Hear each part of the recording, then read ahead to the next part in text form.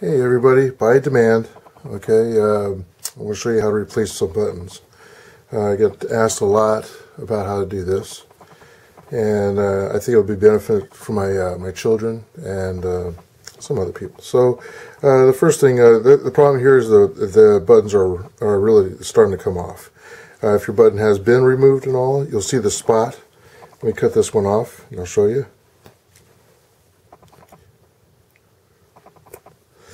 Okay, you'll see the spot underneath, and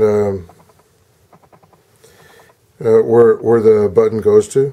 Okay, and of course the button will be in the pocket or so. Hopefully they save the button. If not, you're going to have to get another button. Go ahead and cut all the thread off. All right, and sometimes it's a pain because machines actually do this. And the machines have a very unique way of doing it. So go ahead and remove all the buttons. I'm not going to do this in front of you because it does take time getting this out. Okay, after it's all cleaned up, what you want to do is get some thread. This is a size 50 black. It goes good with gray. And I'm going to do I like doing a lot. So I'm going to take about 2 feet of thread, and you want to get yourself a small set of scissors. Alright, don't use like kitchen scissors or big scissors or fabric scissors. Just a small set of scissors. Alright, and then set the spool aside, and then you're going to thread it. This is the fun part. Now I have to take my glasses off and I can see up close. Some people need glasses to see close. So wet the tip a little bit, and then put it right through the eye, and there it is. Okay, grab the other side, and you're going to pull it out in I do a double knot at the end. I want to show you that I took what I did is I took 2 pieces of string, and I whipped it around my finger. Take that off and put the string in between.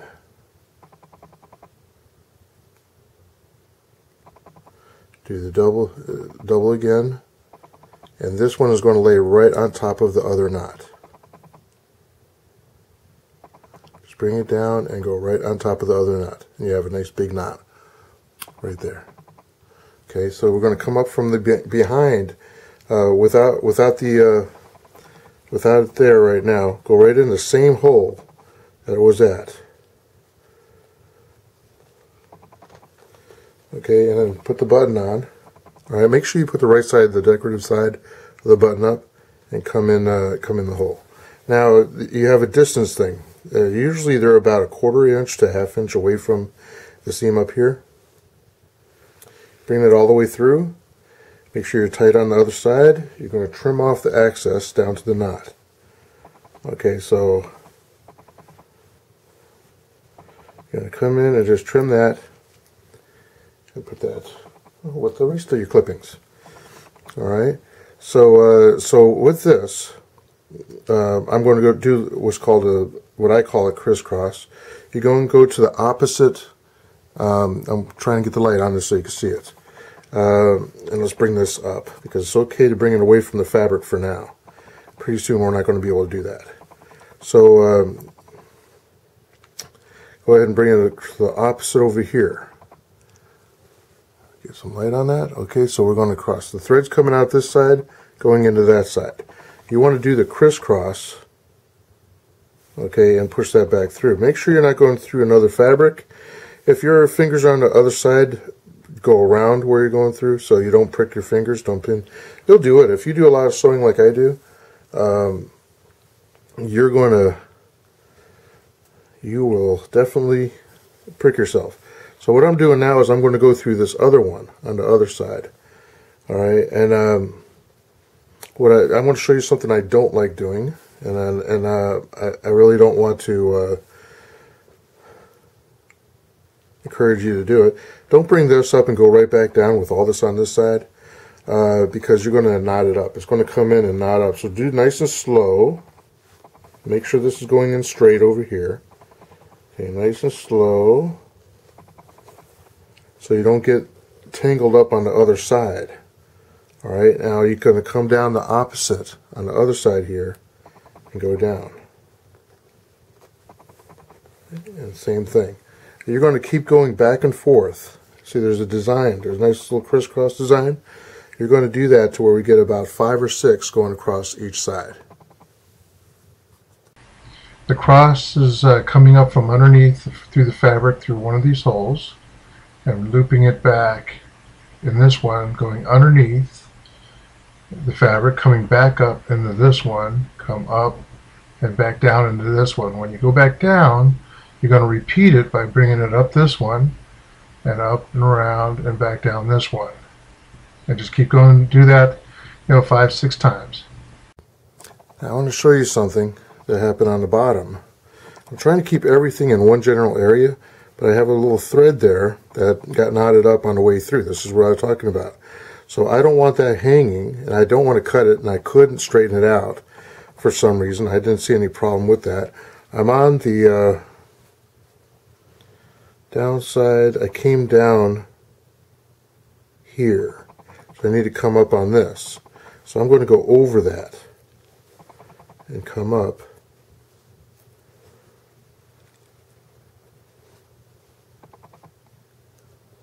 Right in there. So I'm over it, and what I'm going to do is I'm going to hold this side, pull it out. The button's not moving now. It's down there. So I'm holding the other side so it doesn't knot up, and pull it through. And what I did is I battened down or pushed down, flattened all the thread on the other side. Alright, so now I'm going to come down this side.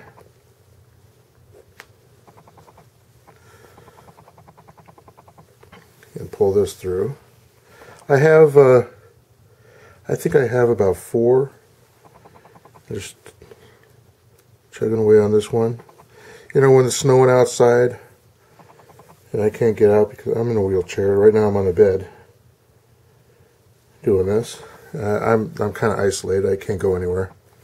It's a good time to do something like this. Now don't think that I'm like a housewife. Men can do this stuff. Where I picked this up from was 20 years in the Navy. You're out on a ship. You broke a button came off your shirt or jacket, whatever it is. You had to fix it. And the Navy actually supplied in the sea bag a sewing kit, along with a polishing kit for your shoes. I don't know if they still do that. You can leave a note if they do. So it's it's something you do. For 20 years I did this. 6 cruises on 7 cruises on 5 different boats, ships. Okay, I'm done on this one. So I'm going to come up underneath. I'm going to come through the thread and come underneath and not go through the button. I'm looking at the camera, make sure I'm in. Okay, I'm coming out this way. Now these have to be raised up a little bit so they get through the other one. So what I'm going to do is I'm grabbing the thread and I'm just wrapping it around about 3 times. Okay, I'm going to shoot through the base of the threads, staying above the jacket and below the button. Go through the threads. Basically I'm tying a knot. Let me get this on so you can see. I want to keep this flat and then bring it in through here. And I just pricked my finger, no blood. And this is done. So I'm going to trim this off. Get as close to underneath you can. Don't cut the fabric. Don't cut the stuff you just did. And that button is on there. I have another button to do, but you don't need to see that. That's how you put a button back on a jacket. Alright, so when he brings up the other jacket, and now what I did also, when I put this on, so it doesn't keep sliding off my lap, I tuck the sides underneath me. That's just something I've done, and what I want to do is find the other end of this. It's the bottom one. And go through. Alright, so it works out pretty good. I've gone as far as fixing these when it starts ripping along. I've fixed my my coat jacket one time on this side. Okay, it's under the lapel, so even if you don't do a very neat job, it's hidden with the lapel. So anyway, that saves you, you know, $5-6 at a tailor shop. But it's not only that. You got to go to the tailor shop, drop it off, depending on their workload, how long it takes to get done, and then go back and pick it up. You can get yourself a spool of thread at Walmart, Michael's, any place, and get yourself an assorted number of needles. All right, this one's got to be a little long and a nice big hole, and thread that's thick enough to actually do the job. You get some really thin thread; it's not going to hold on unless you do a whole bunch of times going around. Okay, so hey, I'm not doing a whole lot of videos on sewing. This is just to help out the people that want to do something like this. So subscribe if you want. I have a wide assortment, over 850 videos online. I'm reaching 700 on subscribers right now. I'll take this moment to thank everybody for watching my videos and supporting me. Okay, Disabled Vet. And I'm going to do one on how I keep Christmas going through the year. And I love the feeling of Christmas, so I'm going to create a video on and get your opinion if it's a good idea. Okay, so take care, everybody. Subscribe if you want. Bye.